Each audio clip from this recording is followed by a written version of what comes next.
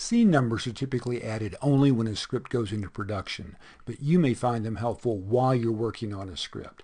Whatever the reason, scene numbers are easy to add and control. Go up to that menu bar on the top, select View about halfway down, select Scene Numbering, and you have three options on the pop-out menu here. Click Left Only, and the scene numbers appear over here in your left margin. Back to the View menu, select Scene Numbering Right Only, and the numbers appear only over here in the right margin.